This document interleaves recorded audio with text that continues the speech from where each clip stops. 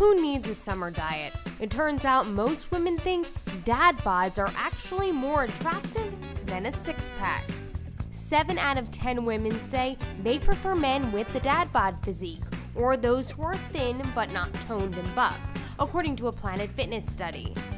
And that means there's plenty of inventory, ladies, because more than 20 million men say they have this shape. Researchers say their body positivity rates are also up. 79% say they are happy with their build, up from 64% last year. So sorry, muscle men, this summer is going to the dad-bods.